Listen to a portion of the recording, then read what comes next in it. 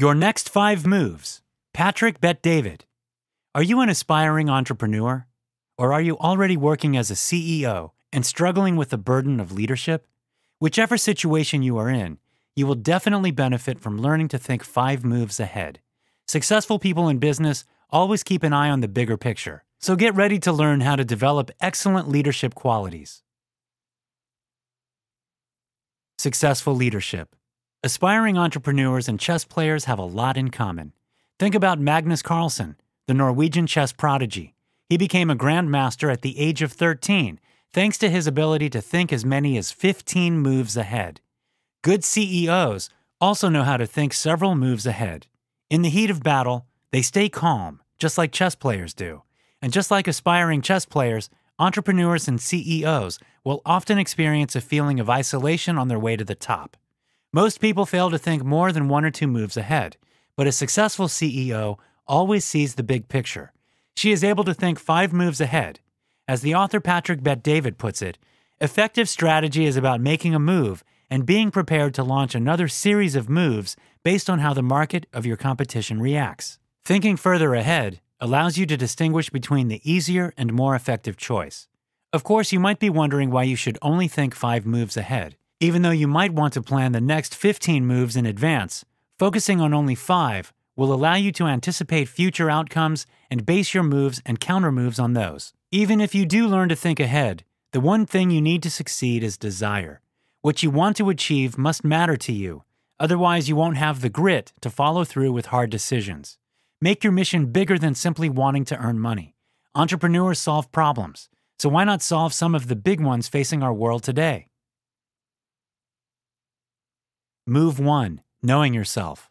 Before you do anything else, your first move has to be to get to know yourself. It might seem like a no-brainer, but self-awareness is the key to success. You need to know what matters most to you and what makes you tick. Keep asking yourself questions to reveal your deepest desires. The answers might not come right away, but like with all moves, there is a process. Once you know what truly matters to you, you can match your business strategy to your level of commitment and vision. For example, if you realize that your ambition is to build a small corner store, you can be laid back about your business approach. If, however, your aim is to disrupt an industry, you will have to treat your business like war. Maybe you will realize that becoming an entrepreneur is not the path for you.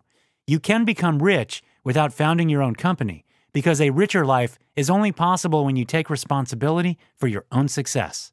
You can just as easily do that by pursuing intrapreneurship. You stay part of a company, but create a new business unit or lead a new initiative. It is important to decide what exactly you want, since you can expect a lot of anguish on your way to the top. If you do not love what you do, you will inevitably quit along the way. One way of finding out what you want to do is to make a list. When the author quit one of his early jobs as a salesman, he was lost. He knew he had made the right decision, but he did not know where he wanted to go next. That was when he sat down and made a list of who he wanted to be. This list included making his surname, Bet-David, mean something, and included a clear formula for how to get to the top. Move 2. Reasoning powers. On your way to the top, you will be faced with issues every single day. Maybe your best employee is threatening to leave if she does not get equity. Or maybe the market crashes by 30% in 1 month due to a global pandemic. Or maybe you are faced with challenges from a bigger competitor. A successful CEO keeps calm in the face of problems and crises. That is why your second move should be to learn how to process issues. You will need to be able to look at the world with a calm and clear mind, unclouded by emotion, in order to make sound business decisions. Take the author as an example. He had already become a CEO by 2013, but he kept having panic attacks for 18 months after that. He was indecisive and kept lying awake at night, thinking about the decisions he had made and how he could have acted differently. That was because he believed that there were only black and white solutions. Truth be told, there is not just one correct solution to a problem. The key to good decision-making is to learn how to process issues productively. The most important part of processing a problem is taking responsibility for it. The most successful entrepreneurs always see the role they play in an issue. They ask themselves, how did I contribute to this? What did I do to co-create this situation? How can I improve so I'll be better equipped to handle something like this in the future? Even in times of crises, it is important to shift your perspective. Even when things are beyond your control, such as during a global pandemic, you can still control your reaction to the situation. This allows you to regain control of the problem and move forward.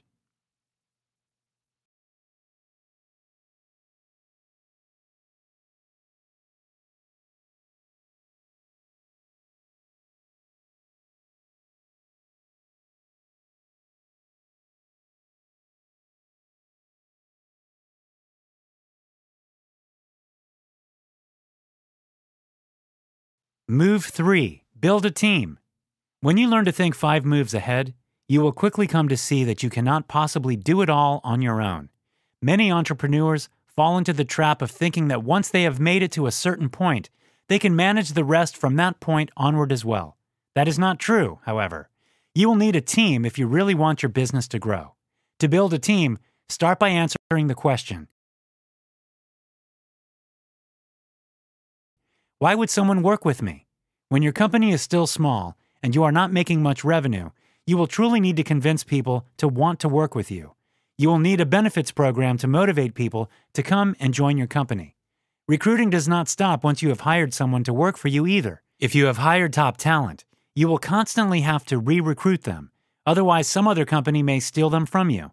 The key to a successful team and business is your company culture. It is almost like a religion for some successful companies. Think of Apple or Google. They both have their individual symbols and rituals, and people who work for these companies often strongly believe in their values. That is why you need a clearly defined company culture for your own company as well. Based on the values that are important for you and your business, you can make the right hiring decisions. The author even went so far as to create a family culture for his own family. Their core values are courage, wisdom, tolerance, and understanding, and they stand for leadership, respect, improvement, and love. For your company, it is best to build a principles-based culture, writes Bet David. You need principles. You must write them down, repeat them often, and show by example your commitment to honoring them. Move 4. Strategize. Once you have mastered the 3 foundational moves, you are now ready to learn how to be a CEO. So, how do you scale your company for growth? There are 4 phases to every startup: formulation, survival, momentum, and plateau. No matter what stage your business is currently in, you will need a plan to capitalize on it. How do you raise the funds to get going? The solution to this problem is always industry-specific. For example, if you are building a tech company that cannot make measurable money, but does generate attention, you will need to raise money up front. Other industries may require more organic growth. To truly get ahead, you will need growth. You probably know that person who is at the gym every single day, but never seems to make any progress. That is what most of us are like. We go through the motions every day without thinking about how to get ahead. There are 2 types of business growth: linear growth and exponential growth. Linear growth is steady but unspectacular, involving things such as meeting deadlines and expanding your network. Exponential growth means making quantum leaps, such as when an entrepreneur uses his vision to create something exceptional. As a CEO, you have 4 strategic areas that you are responsible for. 1. Operating systems. Keep improving your operating systems and technology to support your growth. 2. Business development and sales. Keep creating new relationships and improve your sales process. 3. The next innovative campaign. Create something new for exponential growth. Find a gap in the market by combining your knowledge of customers' wants and needs, your competition's limitations, and your own strengths. 4. Leadership development. You can only grow exponentially if you can develop others into effective leaders. Move 5. Power plays. Your business is not isolated. There will always be competitors in the field, and how you want to deal with them is up to you. Every business has a Goliath, someone who is taking up all the market share, or maybe even a colleague who has more expertise than you do. If you want to take down the Goliath in your business, you need to be someone who can tolerate pain. Goliath is bigger than you, has more capital, resources, and experience, and possibly even a more well-known reputation and brand. However, Goliath also has a weakness. Being at the top comes with getting comfortable, and Goliath often does not see attacks coming. You need to be prepared to win the battle. Know your own weaknesses and strengths and aim to get better than Goliath in at least 3 things. Keep a low profile and go into battle quickly. Try to seek partnerships with others to team up against Goliath. Even when you are at the top, however, you need to cultivate your power and stay battle-tested. Take the author's friend Bobby's company as an example. He was creating $8 million in revenue, but $5 million was from one customer alone. The customer had more leverage and kept pushing for more benefits. Eventually, the customer moved to a different company, and Bobby lost $5 million of his revenue overnight. He eventually had to sell his company. So, always cultivate your options. Having options to choose from means having power. Ask yourself, who has the leverage in my business relationships? Final notes. To become a successful entrepreneur or CEO, you need to know yourself. You need a passion and desire to succeed. No matter what industry you are in, along with an ability to process issues effectively, you cannot do it alone. Find a team that supports your core values and lead them and your company to exponential growth by creating an innovative campaign.